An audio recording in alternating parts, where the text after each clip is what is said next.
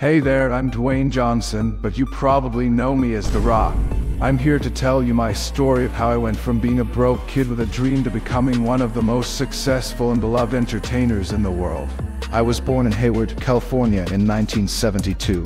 My father was a professional wrestler, and my mother was a singer and dancer. I grew up in a family of wrestlers, and I learned the ropes from an early age.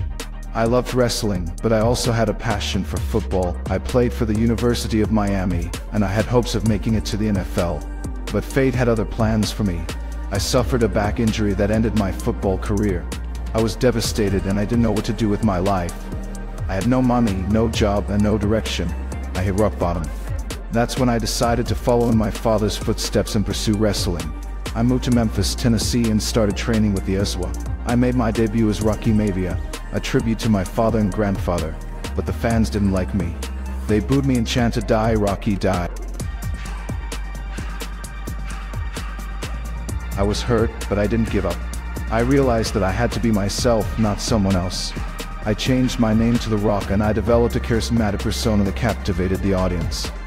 I joined the WWE in 1996, and I became one of the most popular and successful wrestlers of all time.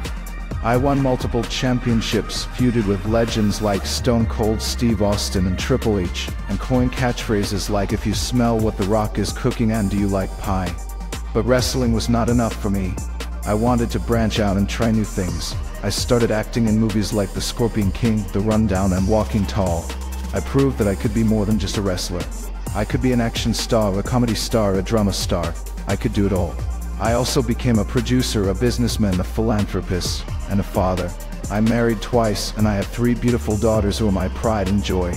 I love them more than anything in the world. I'm grateful for everything that life has given me.